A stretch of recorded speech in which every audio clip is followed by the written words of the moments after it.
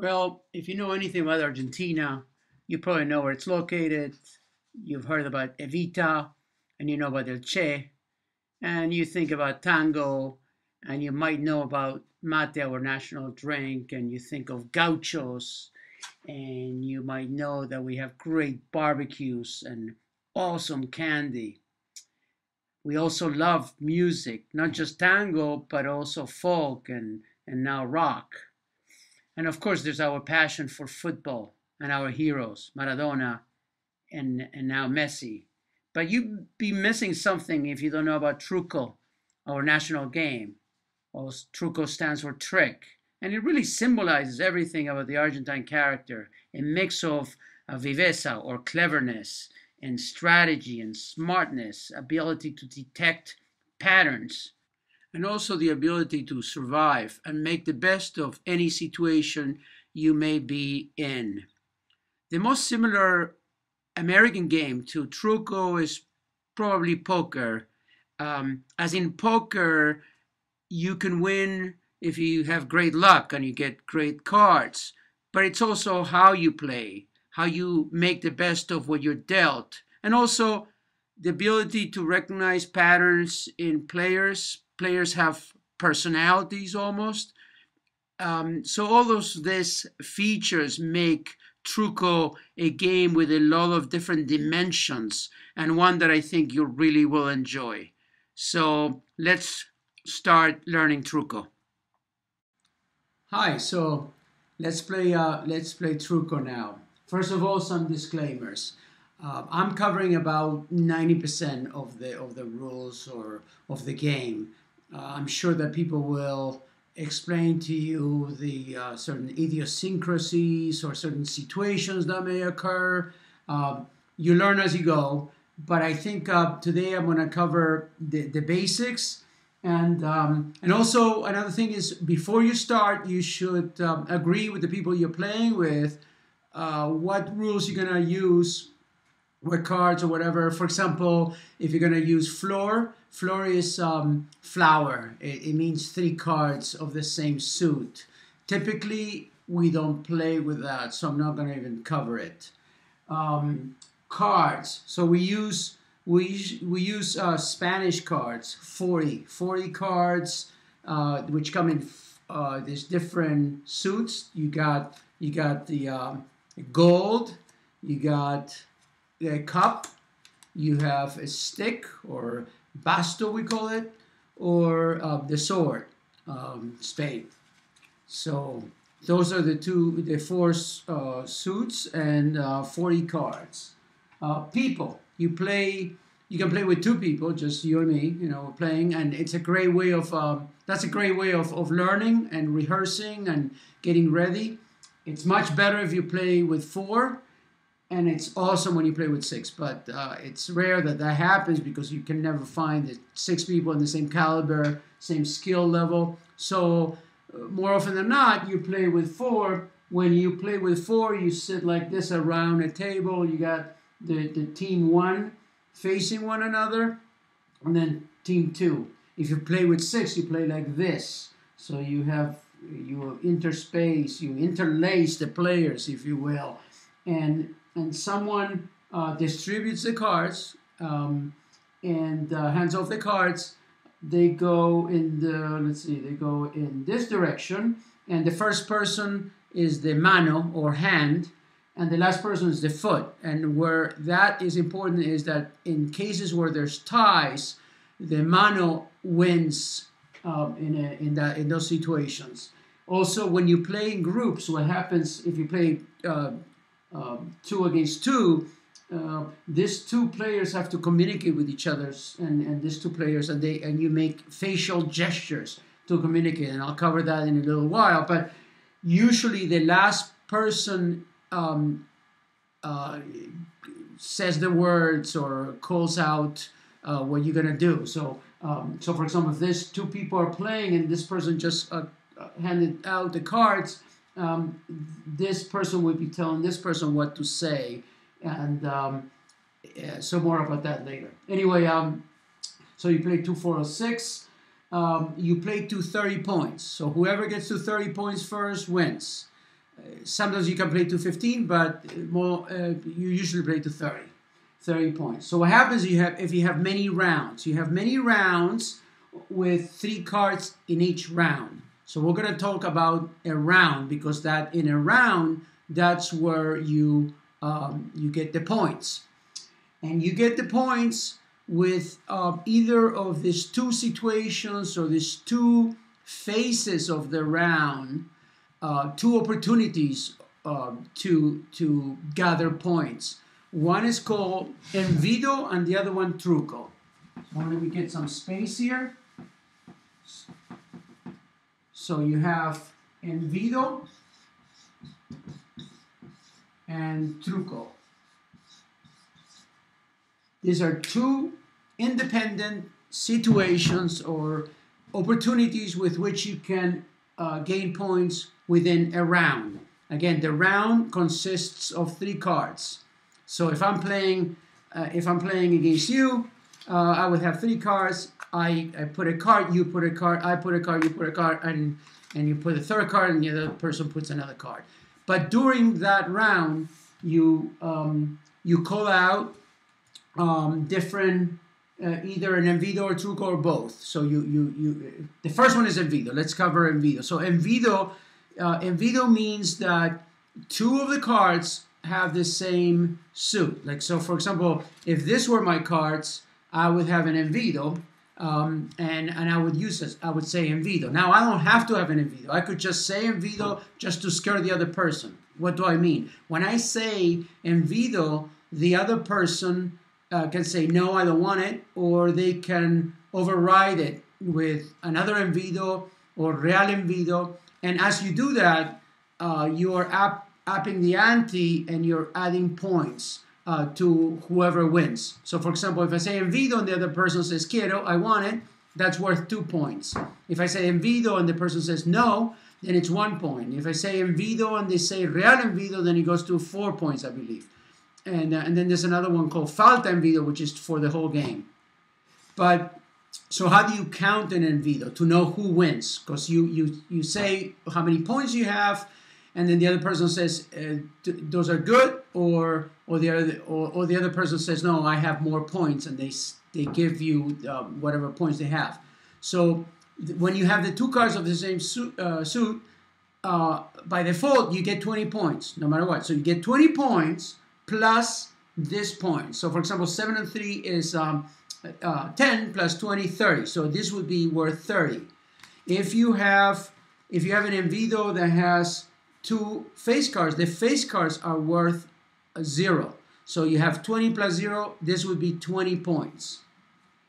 Once again, with Envido as with Truco, you could call it out. You could challenge the other person saying Envido, and the other person could say I don't want it, no quiero, and you get 1 point. So you can scare people. You can pretend that you have it and you don't have it, and the other person can up the ante, having nothing, just to scare the other person. Say no, it sounds like that person has an Envido. So Envido is one way to get points, and the other way is Truco.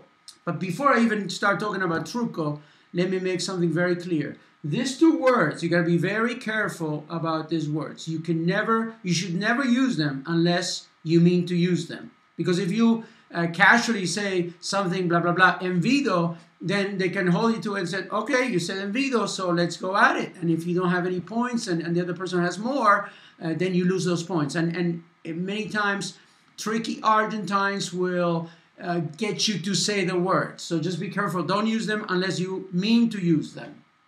So let's talk about Truco. So we know there's a round. You go through the Envido stage and you get or you don't get points depending on the cards, but you don't show the points until the end of that round. So remember to show your cards, because if you don't show your cards, they could say, oh, you didn't have it, so we get the points instead of you. So you got that stage. Now you have the Truco. Truco is, remember I said that we play the 3 hands within the round. Whoever wins 2 out of 3 wins the Truco stage.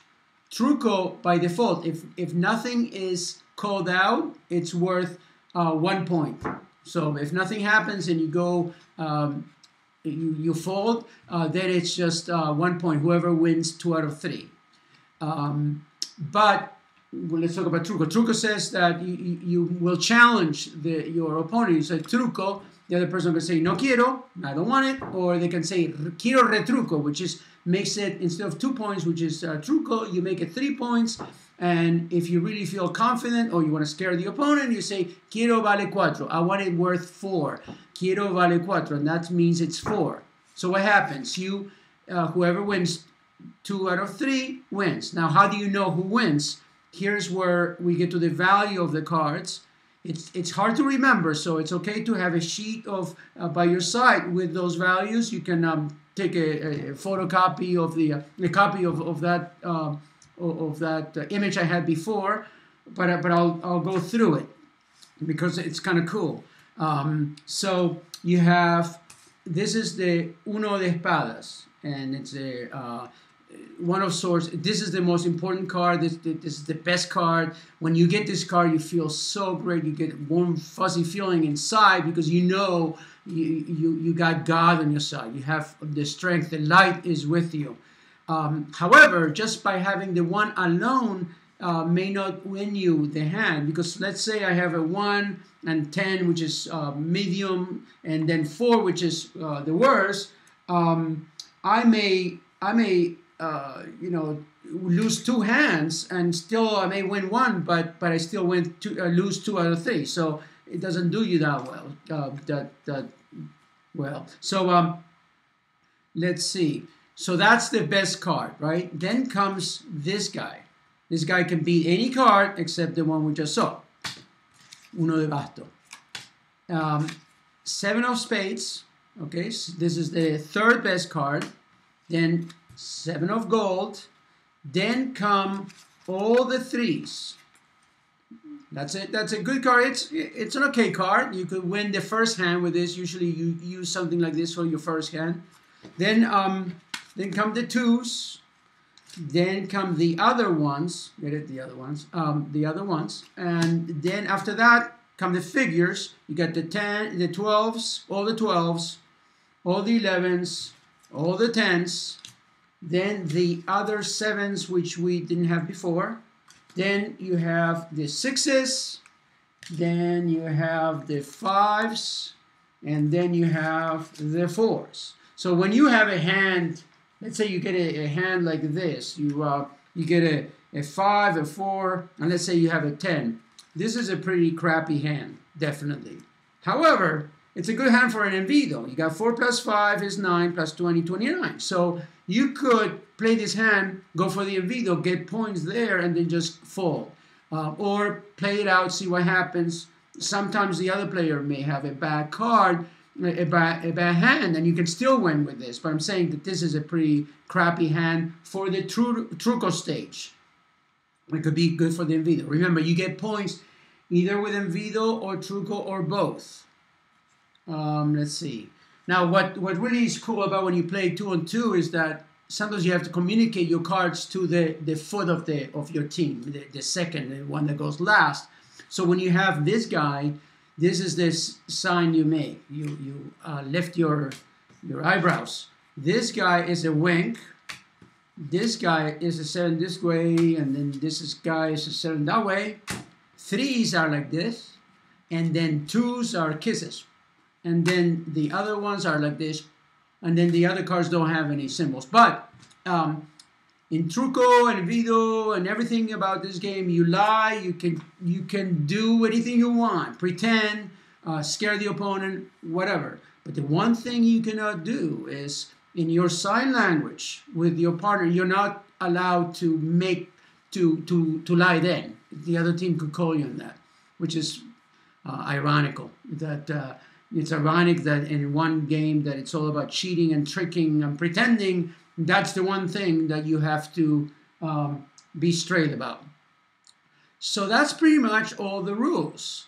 Let me pretend that I'm playing against you. I'm going to pretend that I have this, and that I have, I'll make it a really good hand, this, and then some crappy card like maybe, let's make it like a 10, right? Let's say that, not this 10, because that will confuse you.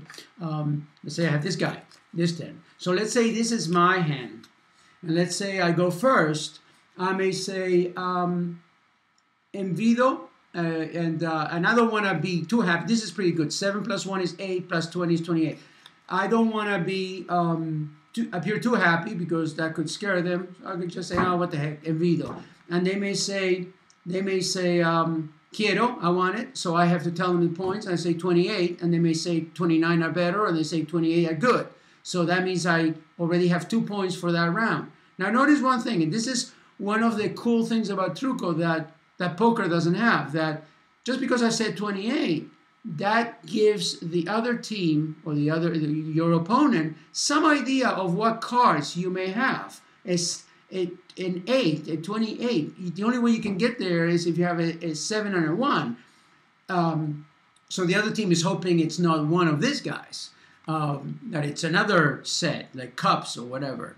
But what the point being in that there is some information that the other team can get by the points of your Envido as to what cards you may have or not. And that's where the game starts getting complicated but incredibly interesting. So let's say I go through the Envido. I probably may not want to play one of these guys because if I play one of them, they'll know what else I have. So I may go soft on the first hand with a 10.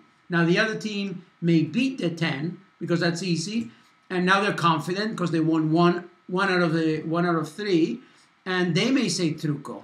And of course I want to go, okay, quiero retruco, knowing definitely well that I'm going to win. It's very hard. It's almost impossible for me to lose this. Other than if they play the basto, that would make them win 2 out of 3. But so I would say quiero retruco. I would hope that they would say quiero vale 4. And we would play out the other 2 hands. And at that point, I would see that I won 2 out of 3. So I would have let's see, if we did the quiero vale 4, that would give me 4 points plus the 2 points that I had from the Envido. That round would be worth 6 points to me. And so again, whoever gets to 30 points first wins the Truco game. Well, the best way to learn is like with anything else, to play it and practice and watch other people play. But it's a very subtle game, and it's so much fun. I've always loved to play it, and I hope you enjoy it, and I hope you enjoy this video. Thanks for watching.